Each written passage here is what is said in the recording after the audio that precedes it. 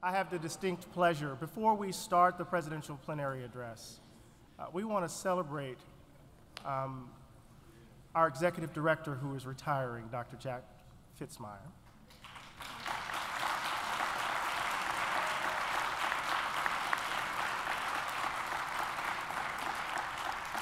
And one of the ways we've thought about a number of ways to do it, because Jack is kind of skittish about these sorts of things. We've asked some of the past presidents to come. So will all the past presidents of the AAR please stand?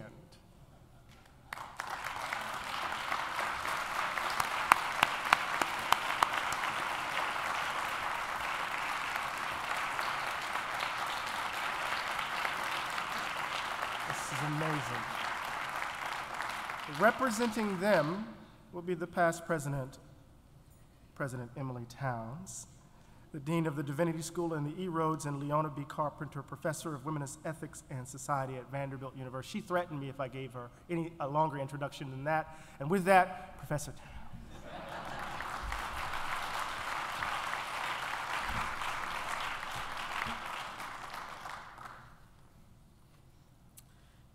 Good evening, one and all, and thank you, Eddie, for listening to my threat. Jack, it is my honor to offer a president's tribute to you as you anticipate retiring from the office of Executive Director of the American Academy of Religion. One of the tenets that my parents, academic administrators themselves, taught me about the mark of doing your job well is that you leave a place or an organization better than you found it. You have certainly done that. Much has changed under your leadership. A smaller, more efficient, and more representative board of directors, new initiatives and programs, managing a workable format for our big annual meetings, and continuing to nudge us to look at the next phase of what it means to be an academy that promotes understanding of and critical reflection on religious traditions, issues, questions, values, texts, practices, and institutions by fostering communication and exchange among teachers and scholars and the public understanding of religion. Further, an academy that serves the professional interests of members as students, teachers, and scholars. That should sound very familiar to you. You have given us the structure and the room to maintain vigorous, often vibrant, and often deep intellectual exchanges with equity, responsibility, and democratic accountability within the academic study of religion and in the world of the academy itself. Are we perfect at this? No. But it is not because you have failed to insist that we work toward this as scholars, administrators, students, and teachers. Each one of us whom I represent tonight have benefited from your strong and wise support during our terms in office. Each one of us has found your generous listening ear. Each one of us has been fortunate to experience your candor, even when it caused us to wince. Each one of us has found some measure of solace in your integrity. We have been the lucky few who have been damned lucky to have you as the executive director we have worked with.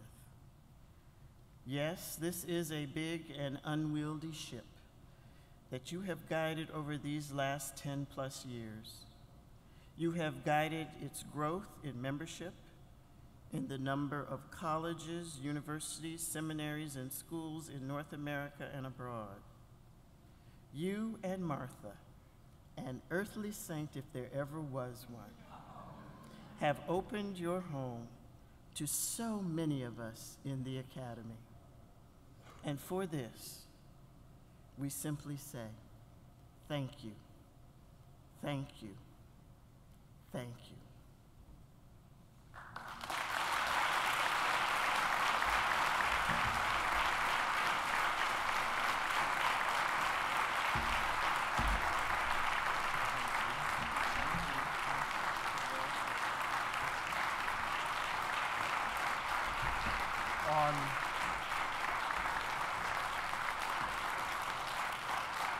On behalf of the American Academy of Religion and the staff and all the volunteers and all of the students and faculty members around the country, we present you with this gift.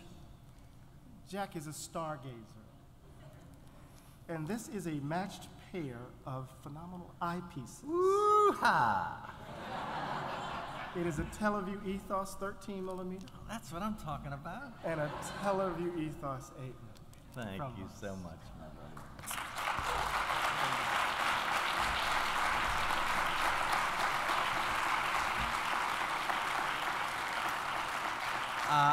I'm kind of overwhelmed, and I am skittish. Okay, Emily, I won't deny any of it. I mean, no. No, it's been a wonderful time for me. It's been an honor to serve and a privilege. I think I'd like to thank all the members of the AR, particularly the presidents and the staff, and I'd like to thank Martha Fitzmyer, who has been my North Star. I think that someday in the future, when my successor retires, this will be a very different organization. We face some amazing challenges in the job market and PhD production, and they're going to be difficult to deal with. But I believe we've grown to a point and developed and matured to a point that we're ready to face all those challenges. So I'm very grateful to all of you. Thank you so very much, and I think I'm going to go look at the stars. Thank you.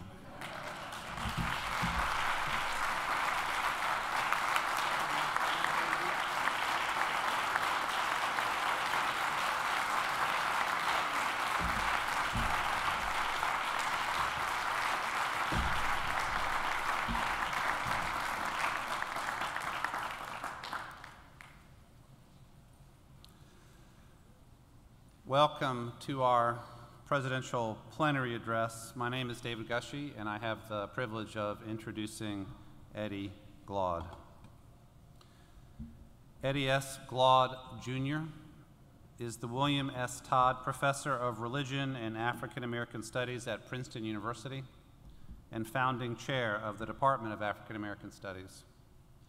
Professor Glaude hails from Moss Point, Mississippi, which he left at the age of 16 to begin studies at Morehouse College. He holds a master's degree in African American Studies from Temple University and a PhD in religion from Princeton. He began his teaching career at Bowdoin. He has been a visiting scholar at Amherst College and at Harvard. Eddie Glaude's incredibly impressive career began with a dissertation and first book called Exodus, a historical study exploring crucial early 19th century voices of African American racial advocacy. His next two books were edited works, the first a collection of essays on Black power and Black nationalism, the second, with Cornel West, a vast anthology in African American religious thought. In 2007, he published a pivotally important transitional work, In a Shade of Blue. It's some unique Glaudian combination of Dewey and pragmatism meeting up with Toni Morrison, James Baldwin, and the current politics of Black America. In reading through this book, one can see the promising young scholar, both exercising his scholarly gifts and training as a philosopher historian, and by the end, in his brave and insightful commentary on post-soul Black politics, breaking through to become someone that Cornel West could rightly describe as the towering public intellectual of his generation. This growing public role is seen not only in Dr. Glaude's most recent work, Democracy in Black, but also in his increasing media, I was going to say presence, I will say omnipresence, in such venues as Time Magazine, MSNBC, and Meet the Press, and everywhere else. Getting to know Eddie Glaude for 2 years on the AAR presidential line, I can say that he is a fabulous colleague, a careful steward of AAR responsibilities, a courageous and resolute human being, and now a great personal friend. With pride and gratitude, I give you Dr.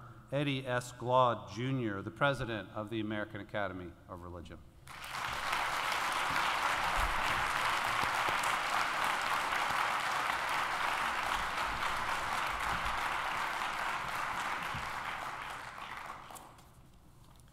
If my mama could see me now.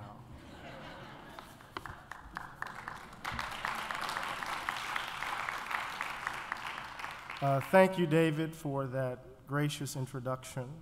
It has been truly a delight to work with you and learn from you over the last 2 years.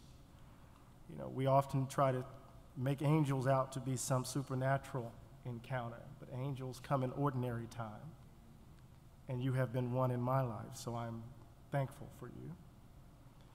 With your leadership, the Academy will be in amazing hands. I also want to thank Jack Fitzmyer for his extraordinary service to the American Academy of Religion. With grace and humor, Jack has guided this organization through some difficult times. He steadied the ship and placed us on a safe path in some very turbulent waters. And he leaves this organization, I believe, in great position to face the new challenges ahead. I want to thank you and enjoy gazing at the stars and revel in that wonderful granddaughter of yours in the next phase of your journey. I also want to thank the members of the board of directors, the staff, and all the volunteers that make this organization possible. Steve Herrick is retiring, and I want to give a shout out to Steve for all the work that he has done.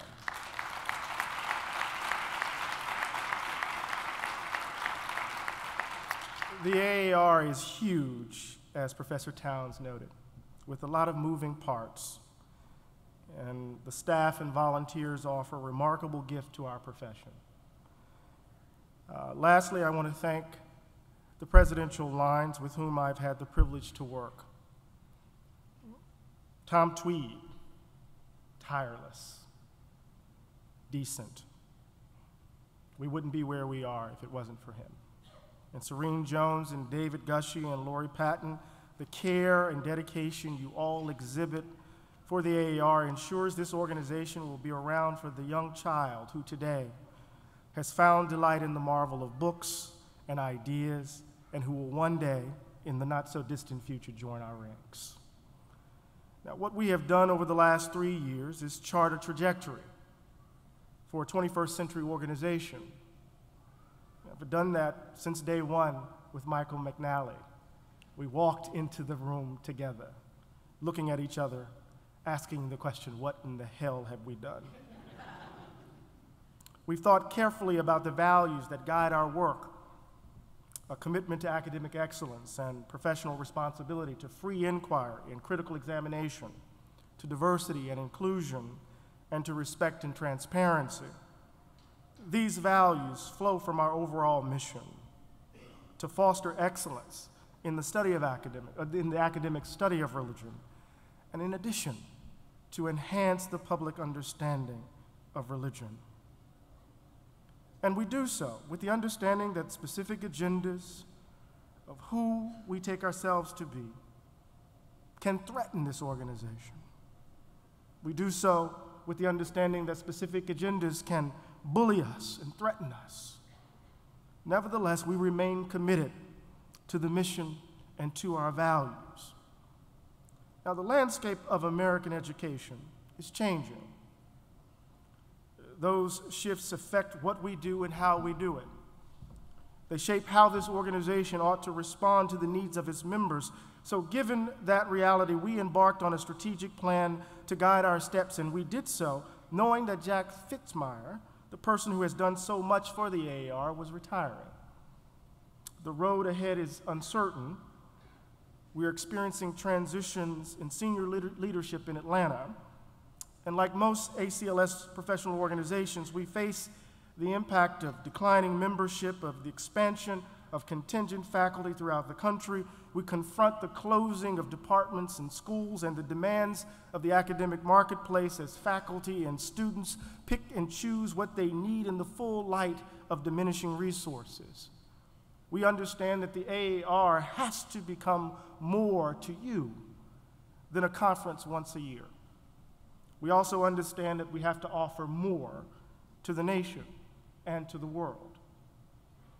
We live in turbulent times, and it seems everywhere we turn, religion is front and center, often nested with the circumstances of the most vulnerable among us, or serving as a means to make otherwise safe people extremely vulnerable.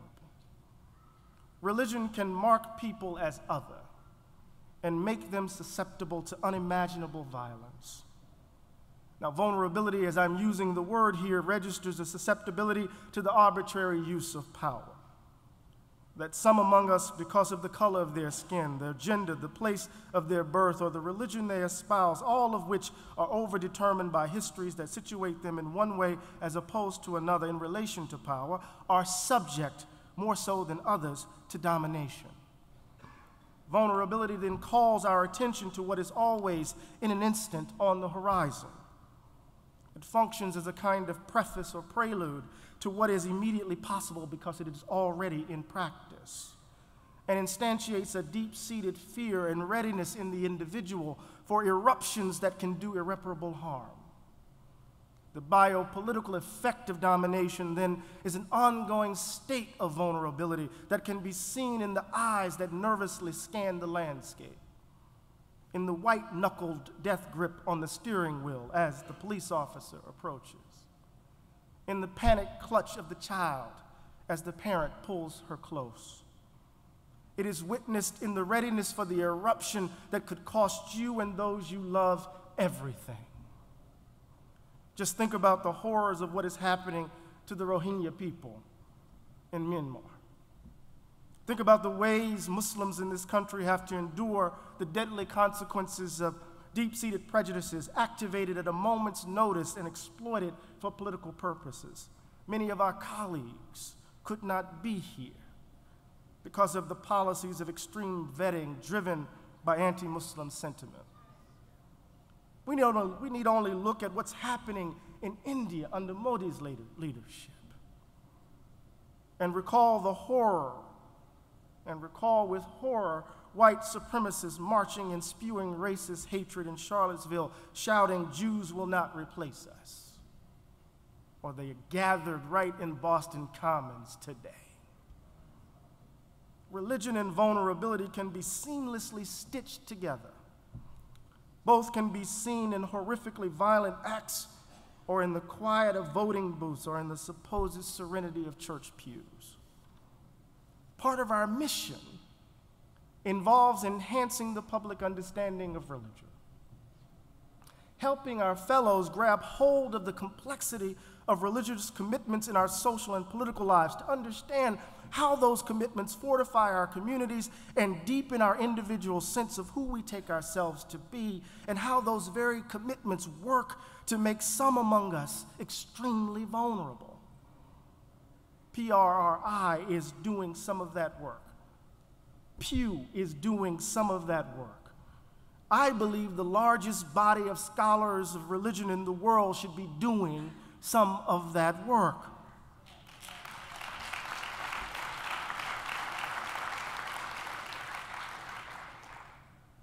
So religion and the most vulnerable was our theme this year, and we see throughout this conference some of the best minds in the world bringing their skill sets to bear on the complex interrelationship of religion and vulnerability. I believe this is much more than a mere academic exercise. Too much is at stake for this organization and for you to sit on the sidelines in this moment.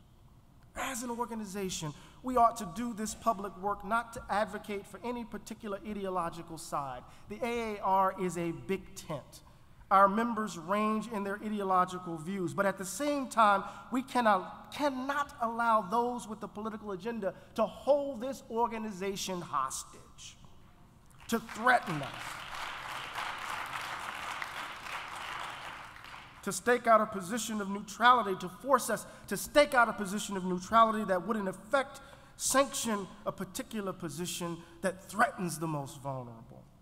In other words, we cannot allow some to weaponize our norms for their own ends. Instead, we ought to do this public work to dispel caricatures that often justify harmful policies and to call attention to bad thinking that obscures the complexity of what is happening right in front of our eyes. We, and to my mind, that means you, should be a national resource to help others better understand the ways religion affect the life circumstances of our fellows. Perhaps the AAR can sponsor an annual report about religion in the United States and around the world. Perhaps we can partner quarterly with PRI and Pew to generate data that will inform the public conversation about religious commitments in our public lives. Whatever form it takes, this organization must become a more active resource for the nation and for the world. In my view, these dark times call for a different kind of organization, a different kind of scholar. We must step into the fray, and we must do so with a particular understanding of the role and function of a liberal education, which includes the study of religion in our lives. So I want to use the rest of my time, just to tax your patience for a moment, to step into my little preacherly moment, right? To take a step back and offer a general account of the view that shapes what informed my choice of theme this year and how I am imagining the work I'm calling for. And in doing so, I want to keep in mind something John Dewey, one of my favorite philosophers, stated so powerfully and prophetically. Quote, "The crisis that we are undergoing will turn out, I think, to be worthwhile if we learn through it that every generation has to accomplish democracy over again for itself. That its very nature, its essence, is something that cannot be handed on from one person or one generation to another, but has to be worked out in terms of needs, problems, and conditions of the social life of which we are a part." End quote. I want to suggest that a particular kind of education, rightly understood, a liberal education, rightly understood, and the scholar who advocates for it have a central place in this effort to accomplish democracy over again. Now, in 1868, Thomas Huxley, the famous defender of Darwin and natural science, posed a question to a London audience during a speech entitled "A Liberal Education and Where to Find It." Huxley asked, quote, "Above all things, what is our ideal of a thoroughly liberal education, of that education which, if we could begin life again, we would give ourselves, of that education which, if we could mold the fates to our will, we would give our children," end quote. What's striking about this moment, at least for my purposes tonight, is that it marked the beginning of an intense exchange between Huxley and his good friend Matthew Arnold, in which the two debated the place and significance of literature and science in a liberal education. Now, I don't want to bore you with the details of this particular 19th century example of the ancient debate between poets and philosophers. What I'm more interested in is what they substantively agreed upon, even if they meant different things by the formulation. In an essay entitled "Literature and Science," Arnold included in his 1885 volume, Discourses in America, Arnold spoke about liberal education as the criticism of life by gifted men. He maintained that, quote, "In our culture, the aim being to know ourselves and the world, we have as the means to this end to know the best which has been thought and said in the world," end quote. Arnold identified as such a liberal education with, quote, "a critical effort, the endeavor in all branches of knowledge, theology, philosophy, history, art, science, to see the object as in itself it really is," end quote. And for him, this effort required an intensive study of the ancients. Now, Huxley agreed that culture and liberal education meant a criticism of life. But for him, this meant the free employment of reason in accordance with the scientific method And I'm quoting him here. So given his philosophical heroes, Socrates, Descartes, and Hume, it is of little surprise that life for Huxley leaves, quote, no doubt that we ought to place a higher value upon the advancement of knowledge and the promotion of that freedom of thought which is at once the cause and the consequence of intellectual progress. I'm coming to something. Y'all just bear with me. Walk with me. Indeed, Huxley's passionate insistence on the significance of the scientific method might very well lead one to ask with Elias Canetti, quote, why must a poet be born and why must he die? Is it not enough that he must bear a name? Isn't that a sufficiently heavy burden by itself? But people have no mercy. They insist on cooking their poets, seasoning him, and then devouring him. So my purpose in invoking Huxley and Arnold's exchange again is not to assess the relative merits of a scientific temperament or an aesthetic sensibility. My sense of myself as a pragmatist leads me to believe that this impasse isn't a very useful one. But what strikes me is that no matter their substantive differences, both men held the view that culture, that efforts to know the best of what has been thought and said in the world, liberal education, is a criticism of life. It is at bottom a critical endeavor. So when we embark upon a liberal education, we subject ourselves and our commitments to critical scrutiny as we journey beyond the immediate horizon that has shaped our beliefs and choices up to that moment.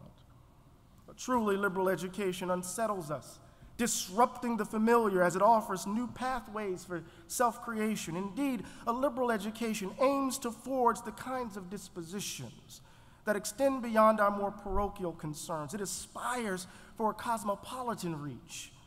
Our frames of reference, or acceptance rather, our frames of acceptance are widened. Now the phrase is not mine.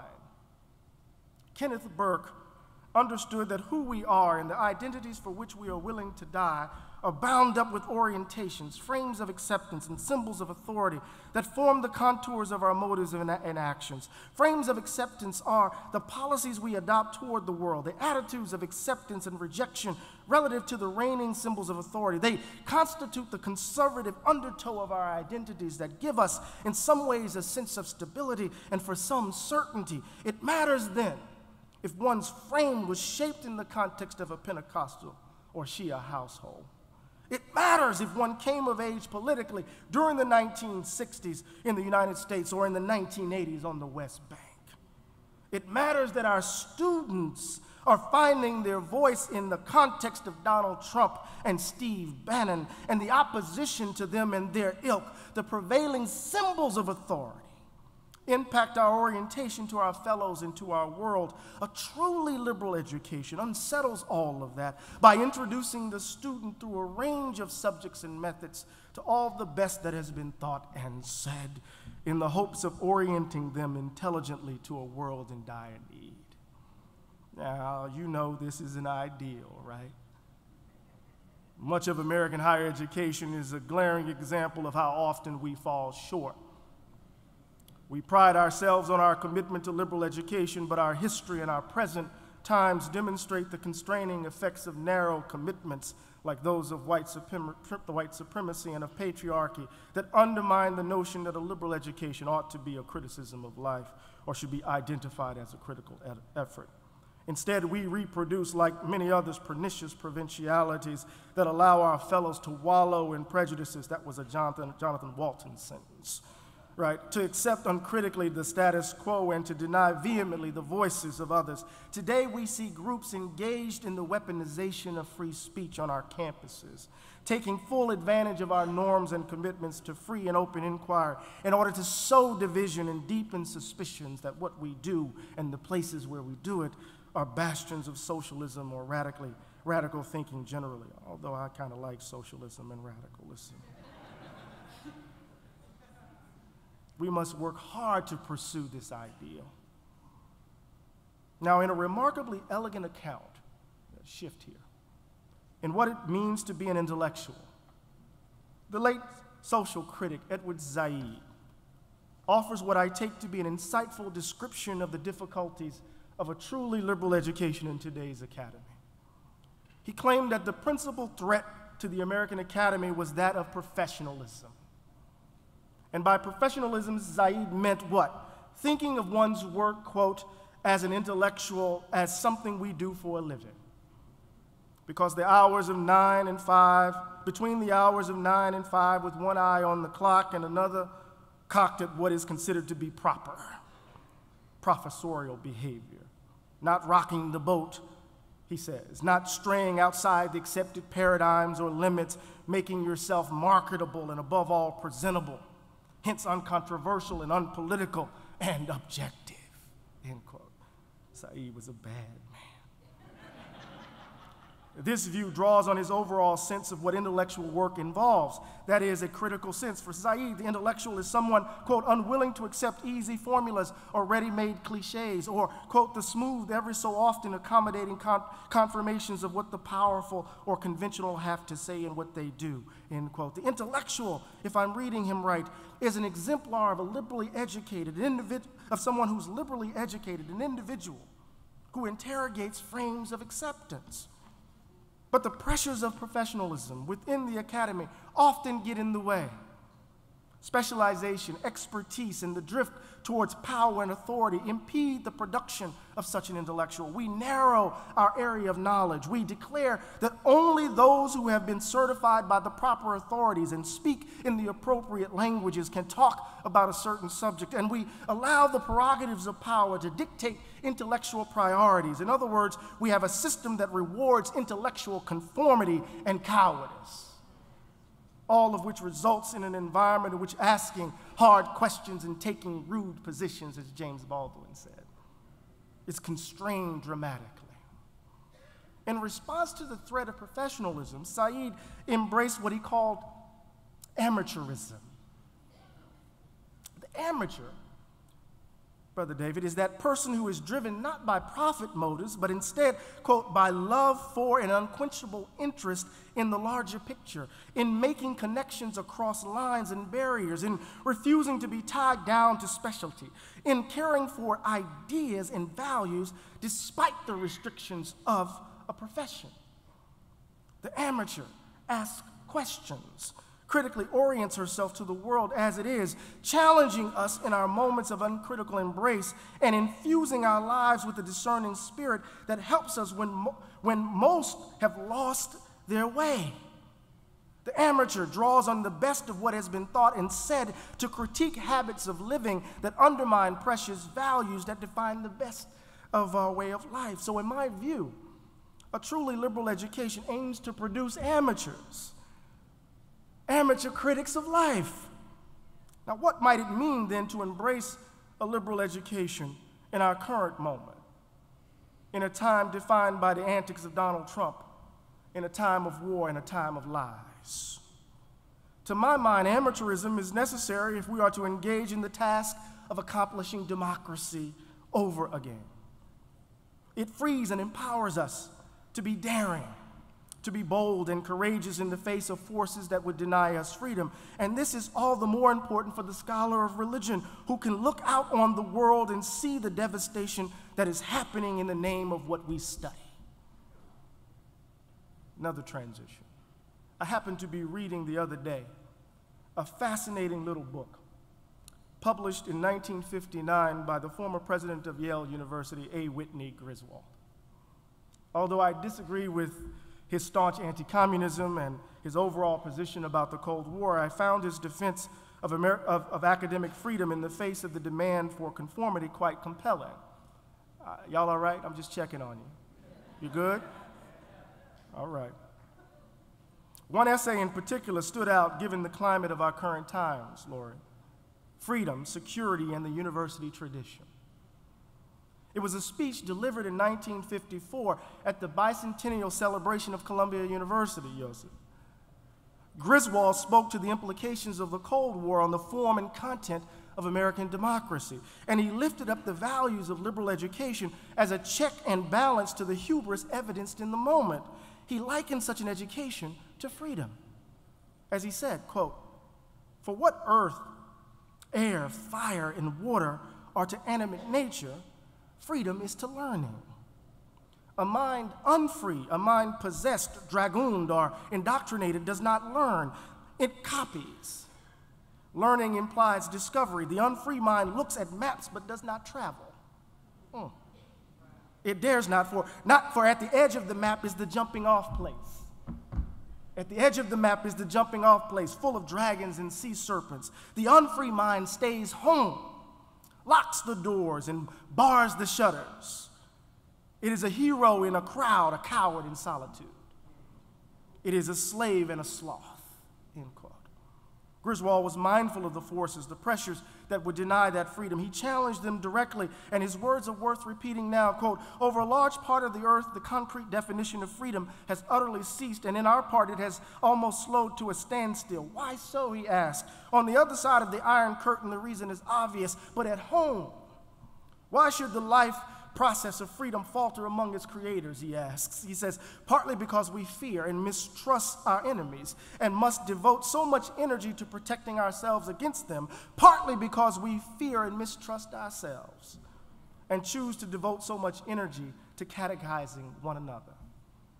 Griswold understood well that what is so desperately needed in moments of crisis is deep questioning, a healthy suspicion of dogma and a resistance to mindless conformity. Indeed, in dark and trying times, particularly in democracies, it is incumbent upon us to engage one another in order to imagine possibilities and see beyond the limits of our current condition. Participatory democracies are always fragile, and moments of crisis serve as easy excuses to discard the values that sustain them. When we stop asking hard questions and taking rude positions and provoking our fellows, we in effect cede our democratic form of life to those forces that would destroy it. Griswold, no matter his politics, understood this. He defended communists on his faculty in the face of Cold War purges. Liberal arts education's task, my task, our task, is to produce those persons who will stand among us and ask the hard questions, to exhibit the spirit of free and open inquiry, to produce persons unwilling to accept easy formulas or ready-made cliches, to produce amateurs even as they excel in their respective professions. In fact, we hope that their very presence transform the monotony of their professional routine, especially in times like our own. I hope the vision of what that education should entail is compelling to you, compelling to this organization. And I hope you understand why it's so important today as our children and family members die because of roadside bombs, fight in theaters we didn't know they were in, and as we listen to those in government justify placing them in danger. Here I'm reminded of George Orwell's brilliant insight. Quote, "Political language is designed to make lies sound truthful and murder respectable, and to give an appearance of solidity to pure wind," end quote. Now, I recognize the irony of my invocation of Huxley, of Arnold, of Griswold, particularly in the American Academy in 1954. When Dr. Griswold delivered his remarks, not too many people who looked like me walked the sacred halls of our prestigious institutions. The prevailing sentiment of the day, even as the Supreme Court delivered its historic decision, was that we were not worthy of nor capable of truly excelling there. All too often, when it has come to the issue of race in this country, most Americans have been illiberal in their attitudes, too quick to concede to dogma and unwilling to challenge prevailing orthodoxies. And the presidency of Barack Obama did not constitute a ritual of racial expiation of that reality. Donald Trump proves that point, yes? But I believe the tradition of these black people and the experiences of these folk tell us something profound about the nature of this fragile experiment in democracy. You see, I'm a part of a tradition, a blues people, which has found resources for democratic hope in the extraordinary capacities of ordinary people in spite of a wicked nation committed to wicked practices. The ideals of democracy inspired those who had been denied freedom and education to dream dreams, to imagine possibilities, and to hold on in the face of a withering storm, to will themselves into a new day. where my mother had her first baby in the 9th grade and cleaned toilets for a living. And her baby is now here. The words of James Baldwin come to mind. To be Afro-American or an American black is to be in the situation, intolerably exaggerated, of all those who've ever found themselves part of a civilization which they in no wise honorably defend, which they were compelled indeed endlessly to attack and condemn, and yet who spoke out of the most passionate love, hoping to make the kingdom new, to make it honorable and worthy of life. I stand in a tradition that never believed the lie that this country was an example of democracy achieved, but rather understood intimately its failures and shortcomings, its blindnesses and deformities.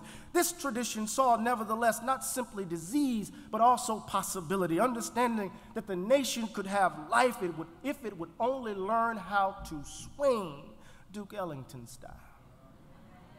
I stand in a tradition that cultivated democratic dispositions in the face of strange fruit dangling from popular trees, insisted on effective freedom as they imagined a day that their children and children's children would be able to actualize their capacities and potentialities, and struggled to ensure in their best moments that every little boy and girl would have access to the opportunity and skills to make good on the promise that is America. Now, what does it mean in this moment and in this place to insist on the importance of a liberal education in a time of war and in a time of lies? It is a call for us to be amateurs, to risk ourselves in the never-ending quest to expand our horizons. It requires of us to produce graduates who push the boundaries in the service of others, graduates who question and unsettle and who revel in the best that has been thought and said. It also demands of us recognition of the overlapping streams of historical experience that dispel the lie that all that is valuable in this nation came from white folks, that instead this country in its very essence must be understood as an instantiation of the blues. And here we are in this moment insisting that this organization, that we as scholars of religion commit ourselves to the ideal of a liberal education, to prepare amateurs, to provoke a nation to live up to its ideals. And that this task must involve centrally an encounter with these blues people, an encounter with the foundational lie that white people matter more than others in this country.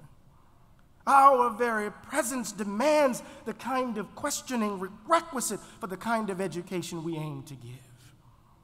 So this takes me back to where I began. Huxley and Arnold both agree that culture, the best that is thought and said, a liberal education, is the criticism of life. And for both, Socrates was a hero. Arnold repeatedly invoked know thyself, and Huxley admired the relentless pursuit of truth evidenced in that dark, ugly Athenian.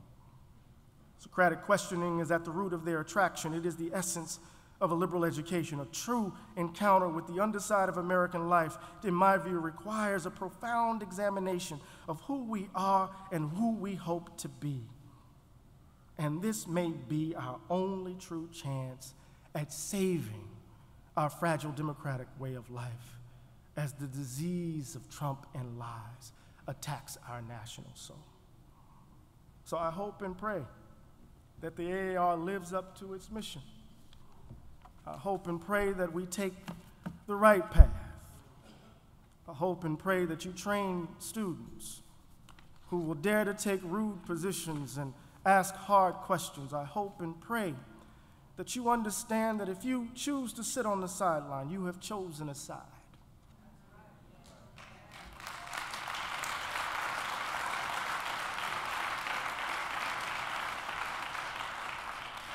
And with that, thank you.